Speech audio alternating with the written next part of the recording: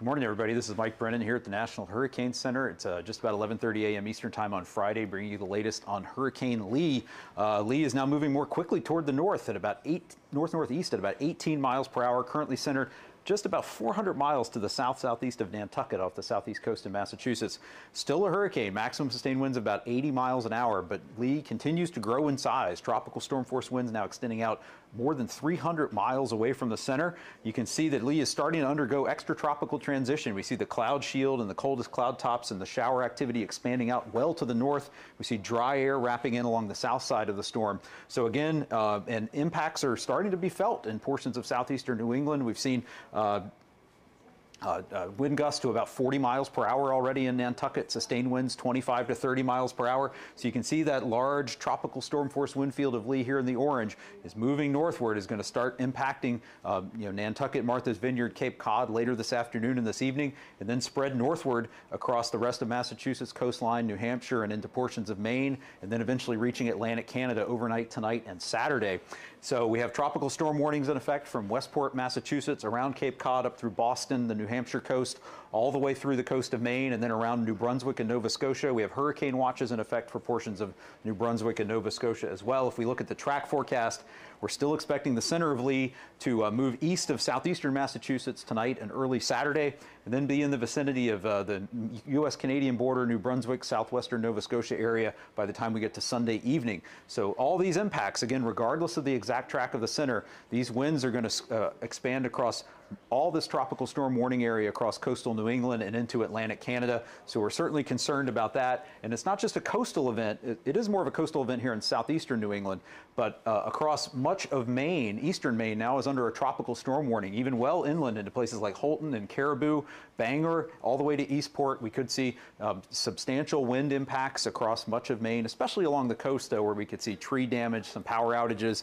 Again, so in terms of your preparations, you're going to want to be in your safe space by later this afternoon in southeastern New England, and certainly by nightfall tonight farther north as we get into northern New England.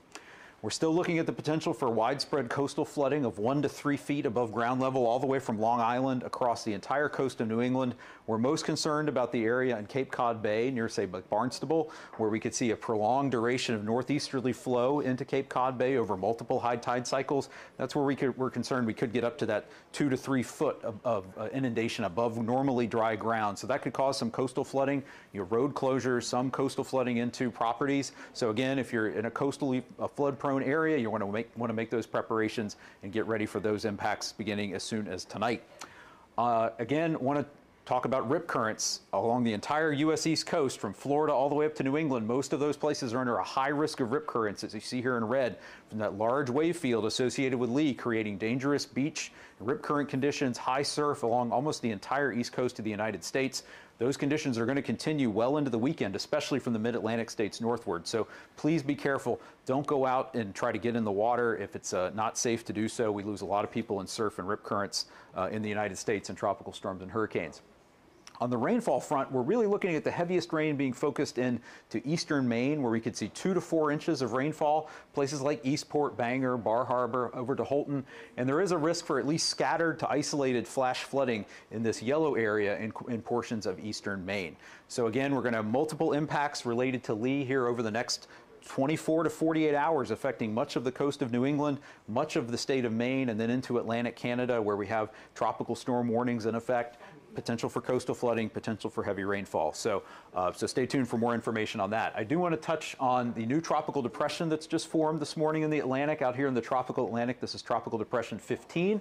The forecast for that system has it strengthening to a tropical storm, moving northwestward, well to the east of the Lesser Antilles, and becoming a hurricane and eventually a major hurricane by the middle of next week to the southeast of Bermuda. So this will be another storm we'll be dealing with for, it looks like, into next week and possibly beyond.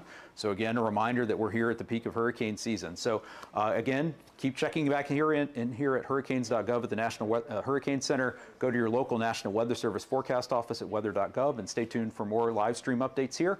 I'm Mike Brennan at the National Hurricane Center.